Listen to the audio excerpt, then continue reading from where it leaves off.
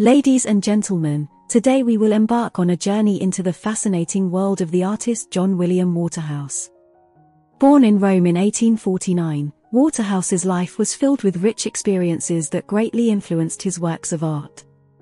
As a child, Waterhouse's family moved to England, where he began his artistic journey at the Royal Academy of Arts. He spent countless hours studying and refining his skills, developing a deep love for the captivating beauty of nature and the human form. One of Waterhouse's early works, Head of a Girl, Study, from 1896, showcases his incredible attention to detail and ability to capture the delicate features of his subjects. This painting is just a glimpse of Waterhouse's talent and his fascination with the ethereal qualities of young women. In the early 20th century, Waterhouse's art took on a mystical and enchanting quality.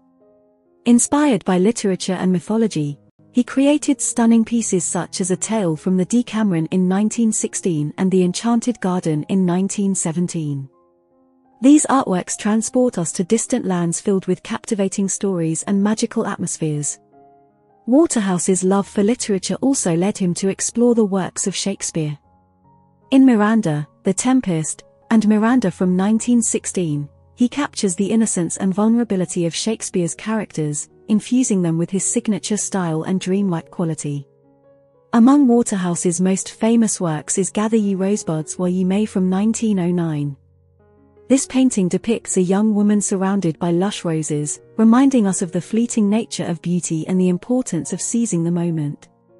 Waterhouse's fascination with literature is further evident in his painting I Am Half Sick of Shadows, said the Lady of Shalott from 1915. Inspired by Alfred Lord Tennyson's poem, Waterhouse creates a haunting scene that captures the melancholy and longing of the Lady of Shalott.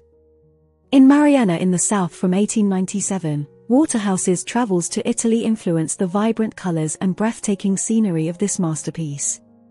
We can almost feel the warmth of the Mediterranean sun and the melancholic emotions of Mariana.